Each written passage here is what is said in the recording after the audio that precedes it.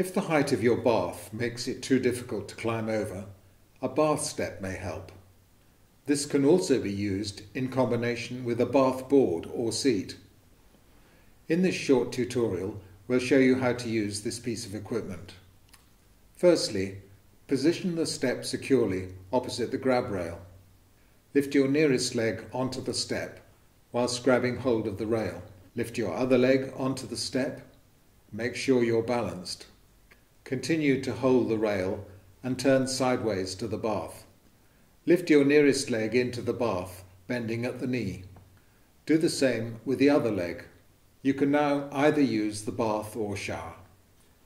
To get out of the bath, hold the grab rail.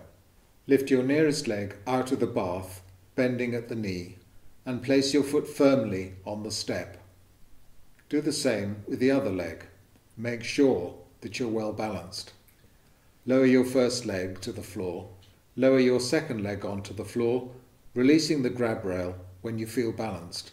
At this point, you may want to place the bath step elsewhere to avoid tripping. Remember to be extremely careful when using a bath step in a wet area, and try to use a non-slip grab rail. Whilst a step may be used without a grab rail, we would not suggest this.